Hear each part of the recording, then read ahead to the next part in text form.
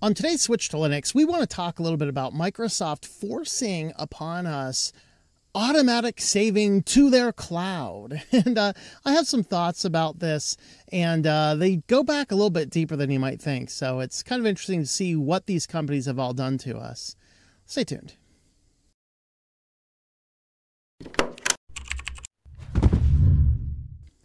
Thanks for checking out this video by Switch to Linux, where we like to talk about free and open source software and other things like that. If you like this type of content, subscribe to the channel if you've not already done so. Leave us a like and a comment down below.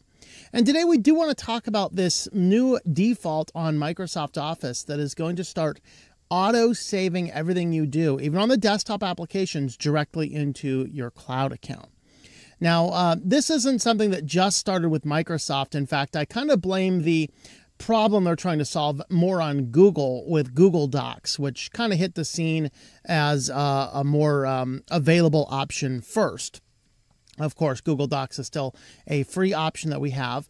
But what I noticed is when I was writing my book, Happy Holidays, and I was working on it with a co-author who was in high school at the time, and we were sitting down at tables, and he would be working on his part, and I'd be working on my part, and you know, he gets to the end, and I have him typing on a word processor on a computer for probably the first time doing it in that format. I'd be like, "Hey, did you save the file?" He's like, "What do you mean, save the file?" Because he was raised on Google Docs and school accounts that there is no save button. Everything you do is just automatically there, automatically in the cloud, automatically synced into your account. And so we've shifted in this world where our younger generation doesn't have a sense of what is a file and that you need to save it, or where does it go, or how do you find it. They just automatically are tuned into log in, and there's this giant mirage of documents that you must just figure out which one it is. Organization doesn't come easy to that younger generation until they take forth an effort to try. And so this fast forwards us, of course, we are now so used to these cloud applications that Microsoft is, and I've mentioned this before, Microsoft is slowly moving towards wanting to only offer its Office suite through the cloud integration system, the Office 365 integration, or whatever they're calling it nowadays. They are still having the offline applications, but of course, this push into Windows 11 is also this push into always connected, always authenticated, always online. And so even the desktop-based applications are now having a toggle switched, which will change the default of your application from saving it to your computer to saving it to the cloud. Now, you can still go back and you can change that around. But what I find is interesting here is that they have started by pushing people into the always online, always authenticated, always you log into your computer with your Microsoft account. Then they're trying to push everything always into this OneDrive. And now if you open up Microsoft Office, it's going to want to auto save that into their cloud account, which means every document you build, whether you intend it to be on the cloud or not, is there. And don't forget, Microsoft does have access to see everything you do. And there's questions about, are these documents being used to train AI or check up on you or other things like that? And of course, anything in that account is easily accessible to anybody that wants to investigate you, whether that of this administration or the next administration. So let's have a look at what the articles mentions here from Malwarebytes. So from Malwarebytes, Microsoft wants to automatically save your Word docs to the cloud. Now, this is rolling out first in Microsoft Word, is rolling out first on the Microsoft Insiders. They are going to be moving this as the basic default on all Microsoft Office accounts through Word, and then eventually moving it out, expanding it also to the default behavior in Excel and in PowerPoint.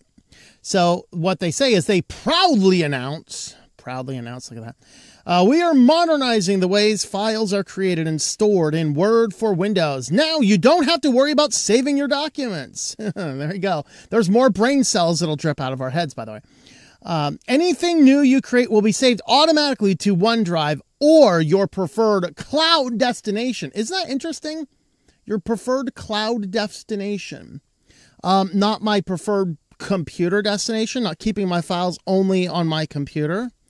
Of course they want everything you do on their cloud. Why not? Now, I do have to bring up this gripe again because I've mentioned it before.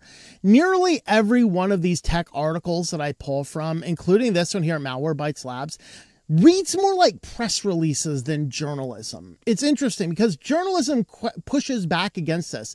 It questions why. There is a tiny, minuscule amount of this in this article, but almost none. It's all like, hey, look at what Microsoft's doing. Isn't this cool? It's like, there's no pushback. And we need to see pushback. It's how, we develop these we bring the brain cells back that have leaked out by us not having to worry about the arduous process of pushing save. I mean, really. The options this feature provides already existed, but Microsoft is changing the default save location on Windows. And Word is just a start. Similar functionalities coming to Excel for Windows and PowerPoint for Windows later this year. For those of us who have lost hours of work because we forgot to press save. Okay, let me address this one, Malwarebytes. Please put on your journalist hat, Malwarebytes. All right. If you have worked hours and hours and lost a document, it means that you have started a document and you've never saved it the first time, which should be your habit, provided, you don't lose brain cells by not having to worry about saving your documents. You open a document, you should first save it. I don't even do that step. I create a new document, name it, and then open it. Why? Because even in Word, when you have a document with a name that is saved to your local disk, it will autosave every couple of minutes. You're not going to lose hours and hours of your work. Unless you're opening up the application, creating a new document, doing hours and hours and hours of work, and never doing the very painstakingly difficult task of pushing the save button. Establishing a file name. No. They're going to get rid of that. And they're going to put everything out in the cloud. Those of us who have lost hours of work because we forgot to press save while we were still writing, this could be a blessing at times. But we can already enable autosave and choose OneDrive as an option, so what's new?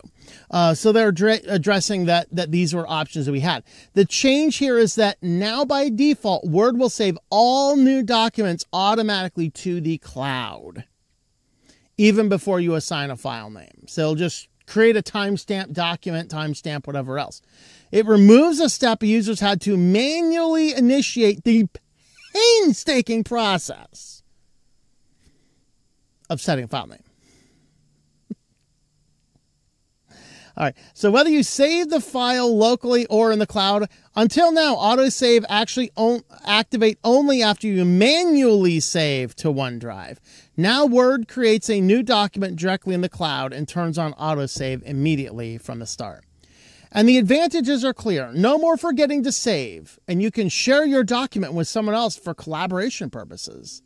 Also means you can work on the document from any computer as long as you can log in. And this, of course, raises the other concern that I've been bringing up lately.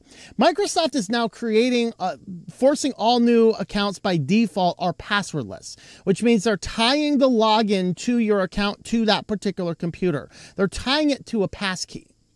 Okay, they're disabling that, which, by the way, means you will not be able to log in to your Microsoft account by default on any computer other than your computer with your TPM module. Are you aware of that? So you need to stop and think, which steps do you need to do to log into your Microsoft account from somewhere else? Now, you can set up passkeys through a YubiKey or the only key, and I did a video about that in the past. So you can use those particular steps. And the reality here is, though, is that what they're trying to do is they're trying to narrow it down. They're trying to simplify it so much the average person can't log into their account. All right. And then tying it to that computer and then now sending everything in the cloud, all for, hey, this is so good for collaboration. But, there's not a lot of pushback. Here is a little bit here. The last advantage could also be the pitfall. Anyone with your credentials can access all the documents, even though I realize this may sound alarmist. How alarmist of you. I have to point out that breaches do happen. Credentials get stolen and more documents will be found when this setting is the default. So that is certainly true. So users are afraid that with AI integration, saving documents to the cloud, the work will be used to train AI. Or is that part of Microsoft's scheme to sell more cloud storage? could be either one. So they do have some settings in here, how you can toggle these on, toggle these off, set default locations. And of course, I would be a huge advocate of saying do not put things into the cloud unless they need to be in the cloud. That's my default. I do not keep stuff in the cloud unless it needs to be in the cloud. So of course, I am a huge advocate of not even using Microsoft Office at all, because for the vast percentage of you can use LiberOffice instead, entirely offline, and saves your documents offline. And bonus, they don't cram AI into it. Isn't that wonderful?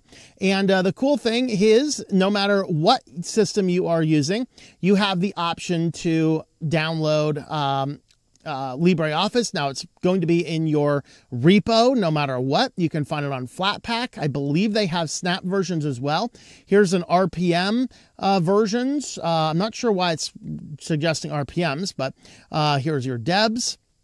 You have your Apple Silicon, you have your Intel, you have your Windows Arch 64, you have a Windows 64-bit. So you literally have every operating system everywhere you have. And as I said, they do also have, I believe they have a snap version. They have an app image. They have a Flatpak. There is no excuse to not be using LiberOffice. You can use this literally everywhere.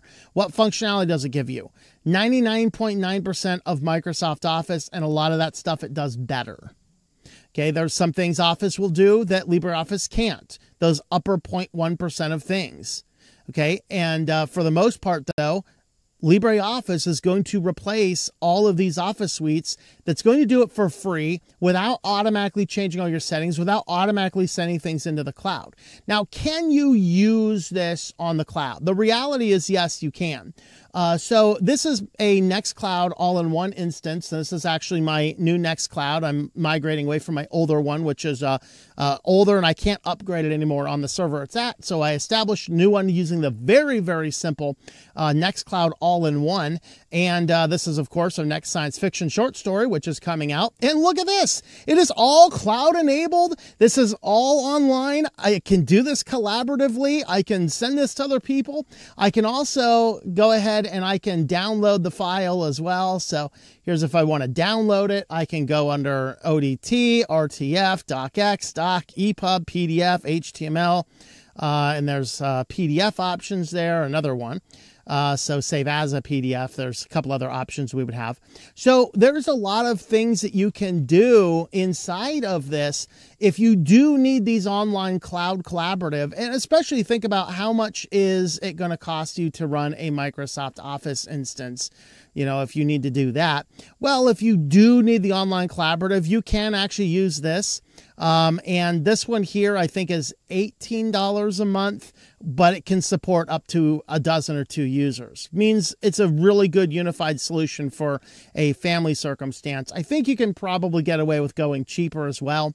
But I just kind of went with this one here, mostly for the size. I have 60 gigabytes of space.